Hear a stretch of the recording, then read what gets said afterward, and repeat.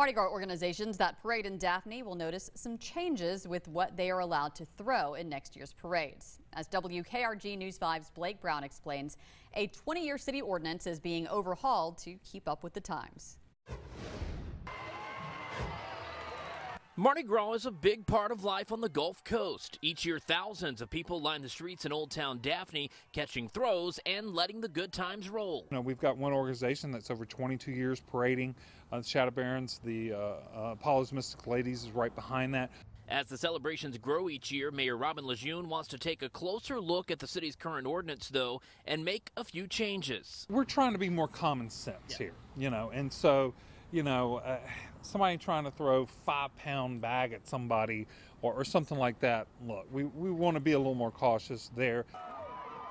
Right now, there are no restrictions on how heavy throws can be, but Mayor Lejeune would like to keep throws under 2 pounds. He says there haven't been any issues in the past, but he wants to make sure everyone stays safe. The organizations are very good at policing themselves. Our police officers work with the organizations as they walk along the parade. If they see something out of line, they let the organization know. The Daphne City Council will vote on the changes next month on November 7th.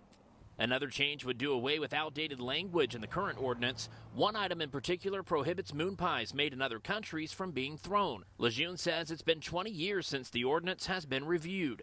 We don't know what the time frame was at that time, what was going on, if there was an issue.